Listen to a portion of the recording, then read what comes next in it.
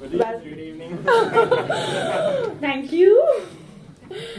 Okay, so welcome to DrupalCon Amsterdam and welcome to this beautiful city. Thank you for joining in.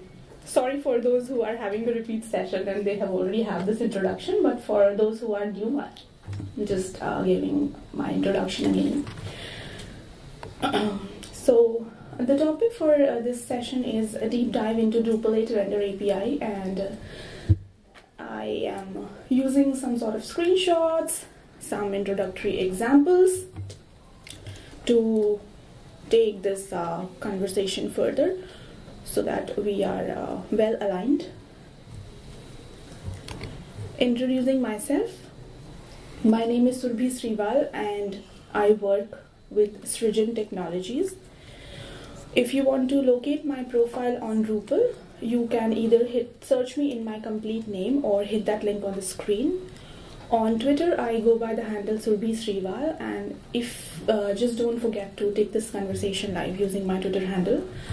At Srijan, I am primarily involved with Drupal, wherein I have worked with Drupal 7, Drupal 8 projects, which also means that I have worked with teams which have used Drupal in various different flavors. Talking about Srijan, so Srijan is a 15-year-old company, and it started mainly with non-Drupal stuff, a lot of ROR, Python, Django. Then 4 to 5 years later, Srijan started getting its hands dirty with Drupal, and now 8 to 10 years later, we have a good Drupal name with about 200 plus people primarily focused towards Drupal, making us Asia's largest Drupal boutique. And Srijan has its headquarters in Delhi, and we have people working all across the globe. So just to set the context right here so that all of us are aligned as I skim through, I would start this talk with an introductory example. We will talk about what is Render API, who the audience to this API should be, role of Render API, and how that role changes depending upon what you are trying to achieve in your project, which also means that you might be a module developer or you might be working on the front-end side. So we would check that out. Why Render API? And why not modules that return strings of HTML, wherein we will talk about the benefits which this API provides. Underlying mechanism and how Drupal distinguishes render arrays from other arrays that contain them. Then we would also talk about some of the main components which build the Render API, which is render arrays, elements, cache, attachments, placeholders, and render pipeline. Okay, so what this picture depicts? Anybody from the audience? Chinese trying to dancing noodles. Okay, and something else? Spaghetti code. Losing control. Sorry? Spaghetti code. Spaghetti. Okay, closer. Chaos. Any more guesses? Chaos. Oh, exactly. So this is a chef, right? And who is trying to build some output, build something, right? And for his input, he is using some sort of dough with long, complex strings. And what would happen after that? Anybody? He might be able to produce that recipe, but he would end up very tired and a lot of effort would be involved, right, in juggling with these long strings. So how we can help him? Cut it into pieces. Right, exactly. So we can help him by providing him some standardized way to cut that long strings into some standard pieces, right, which can produce the output but at the same time reduce his efforts. And that is exactly what a Render API does with Drupal. So Render API, it provides a mechanism wherein data can be defined as structured arrays and not complex strings. And it also defines a mechanism which converts these structured arrays into a format which is well understood by browser. So render arrays provide developers a way to represent their data into the application, and also provides various hints on how to use that data. And render pipeline is a process Drupal uses to service a request, which involves gathering render arrays from various components, determining what type of format should be, handling caching and caching validations, and ultimately rendering the structured array into the desired output format. Talking about who the audience to render API should be. So all of us, we are in the right room, guys. So anybody who is working with Drupal, at least at a conceptual level, should know what render API is. And render pipelines are less crucial. And if you are working in designing arrays from scratch, then you can have knowledge about them. Now you must be thinking, why render API? And why not modules that turn strings of HTML and just print them to your pages?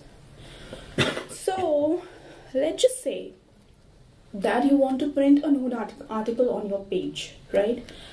But you don't have to print it as it is, and you might have to remove the image part of it and print it somewhere else on the page.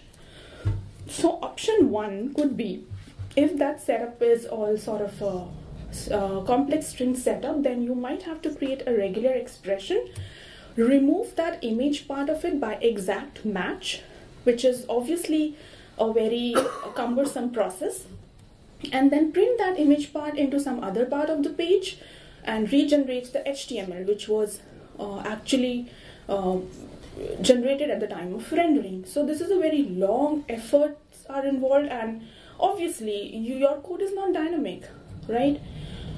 So that is the reason render API is preferred, because it allows the awesome ability to encapsulate complex logic into reusable components and reduces the expensive task of making those exact matches using regular expressions.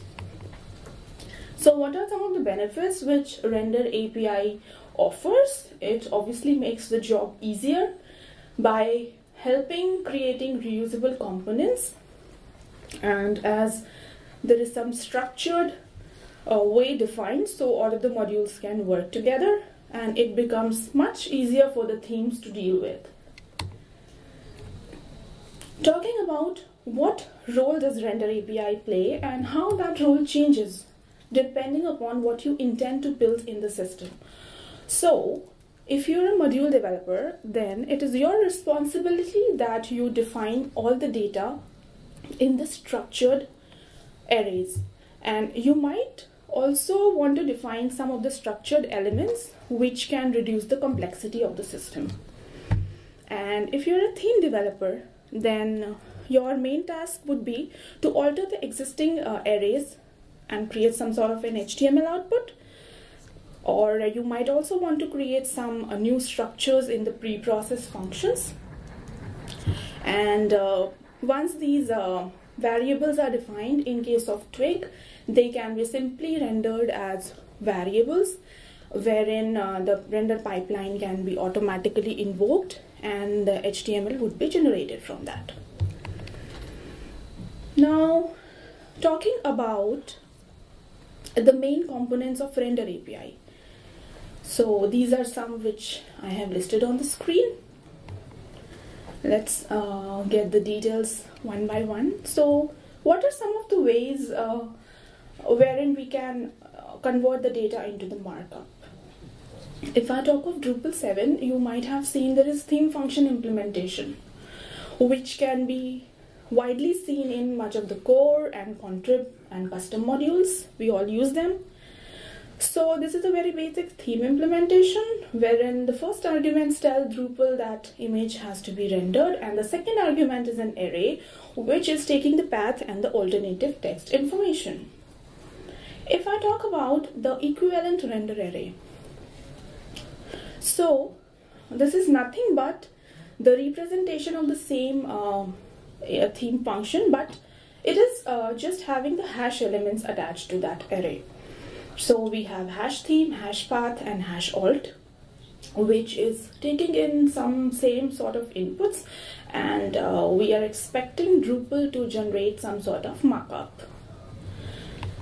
So if I print the output of the theme function, we can simply use the print statement and it would give a resultant markup to us. But can I do that with arrays? Cannot use the print function, right? It would simply return the string array on the screen. So what do I do then? I have to make use of specified functions for that, which is the render function. So a render function basically is used to display or print a render array into Drupal 7, and it would then provide this resultant markup on the screen. And in case of Twig templates, or I can say in case of Drupal 8, you can simply print these as variables and invoke the render pipeline, which can automatically create the stuff into HTML. Few things to notice about render arrays is that you would always find these as nested arrays inside other arrays. For example, on the screen you can see a simple page array representation which has header, content, sidebar as various regions. And if I wish to print them on the screen, in Drupal 7 I can make use of render function, and in case of Drupal 8 I can simply use page.content.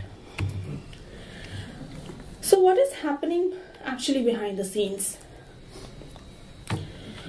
Whenever Drupal is asked to render a render array, what it does, it just digs deep into the keys, and if it finds a hash key in that array, then it considers that array as a render array and prints the output as it is.